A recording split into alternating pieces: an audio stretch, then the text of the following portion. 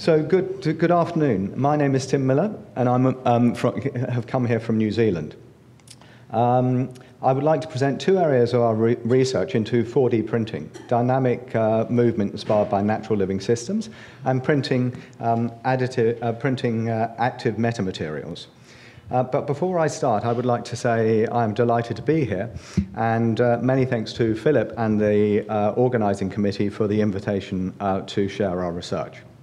My colleagues Ross Stevens and Bernard Guy and myself have supervised many of these projects, with Emilio Callias, who's an engineer, Callahan researching with myself, and we've been looking at metamaterials. So when scanned, the MADE academics look depressingly similar, not very animated at all. We are a team of industrial designers interested in the aesthetics of 3D printing by exploring systems of digital modeling and 3D printing processes, producing novel design outcomes.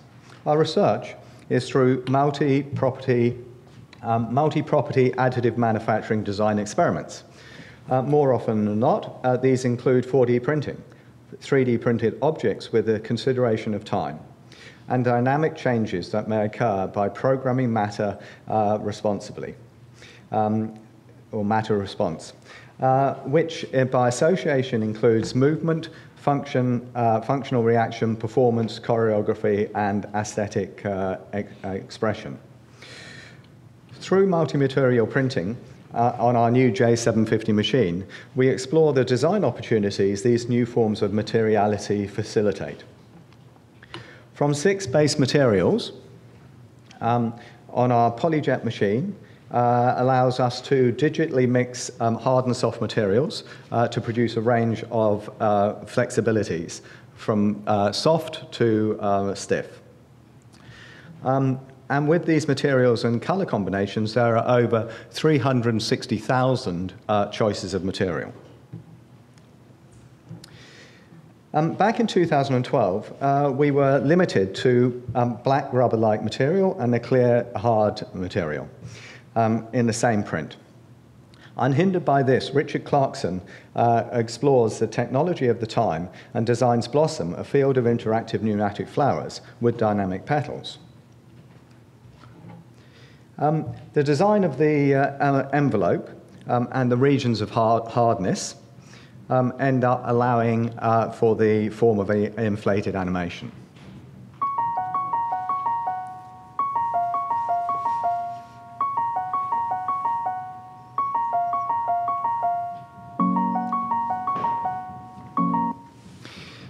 I must apologise for the clipping of the videos. They've all been clipped in order to shorten this presentation.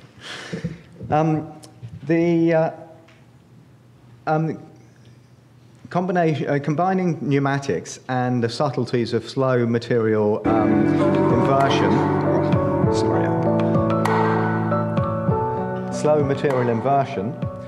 Mark Wilson created beautiful, delicate movement, and with the slightest of tender interaction, creates a delightful reaction, perhaps inspired by the intimacy of visiting Philip Beasley Vesica.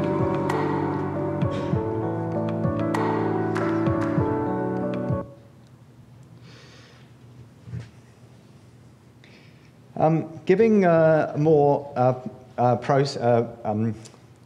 more purpose to 4D printing, my colleagues Ross Stevens and Bernard Guy have been exploring animation through the proposed and created computer-generated objects, rather than through time-consuming CGI. I should have played CGI.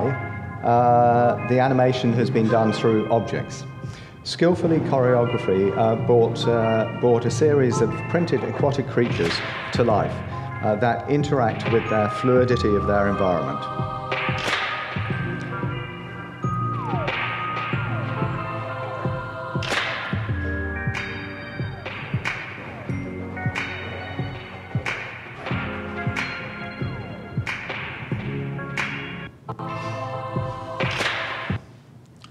Taking this further, this theme further, Nicole Hone, in her recent master's thesis project, Hydrophytes, Tangible Animation, uses form and materiality to develop futuristic creatures that inhabit this aquatic world.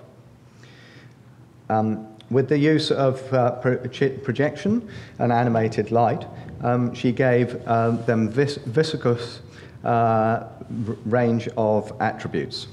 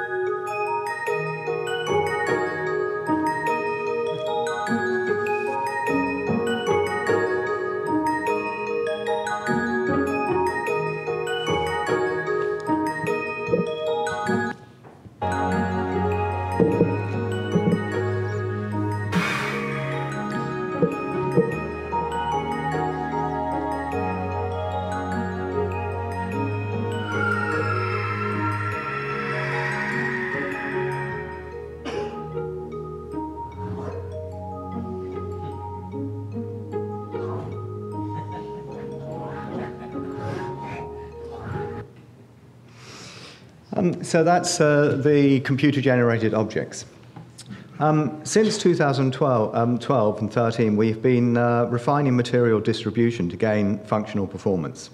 Like Skylight Tibbets, we talk about programmable materials. Developed systems towards metamaterials.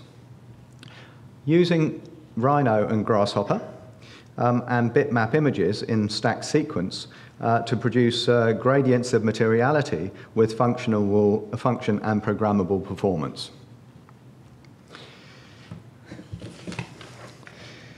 Interestingly, a stacked bitmap method is used in the latest voxel printing system. Metamaterials are synthetic composite materials with internal geometries structural that we show here by dynamically increasing the size. Many, including auxitic materials, have revealed their hidden properties through movement, often exhibiting dimensional change in unexpected manners and direction. Pentamode structures are a class of metamaterials having an extremely small shear modulus whilst maintaining a finite bulk modulus. This means you can distort them easily whilst maintaining its almost identical volume. They are solids that behave like fluids. The classic pentamode, sorry, I just looked at the time, I know I'm running out of time. The classic pentamode strut on the left articulates around its point, and on the right, our improved strut achieves the same pentamode behavior through the constant diameter, but by adding flexibility and increasing material at the ends allows for rotation, as can be seen here. Utilizing fluid-like nature of classic isotropic pentamodes, we produce a conceptual design that would be fluid enough to accommodate various forms of head sizes, but being auxitic, protective enough for a construction worker's helmet. Using this pentamode ability to divert sound, the helmet was designed to also cover the ears, thus having a potential to protect the user from damaging frequencies associated with construction sites and industrial workplaces. So the paradigm shift to 3D printing with voxel pixels, with 3D pixels. By printing through voxels on the surface, this example shown here has a variation in color. But when applied to the volume of this sphere, it contains 500 million voxels, all potentially programmable. The flexible gradient example I showed in the beginning contains 900 million voxels. So a staggering amount of programmable data is available within that size. So the big question might be, what are the functional and performative design opportunities of printable materiality at a voxel level? Here, our first wee test is very small. But we hope to explore some of the much bigger design possibilities as one of the 8 universities in the world taking part in the Stratasys program of voxel research. Right, I better leave it there because I know I'm running out of time. I'll just flick through to the doing stuff with the National Science Challenging all around biopolymers, which is really interesting. So we've got interest going on and research that I can't show you in that area. In many ways, that research is actually more applicable to this conference. And I would encourage you to visit our MADE websites to see the full-length videos. And lastly, I was actually next door, and I think this is, and I took a photograph of this from the wall next door, from the exhibition, and it's a really nice commentary for this, this conference. Thank you very much.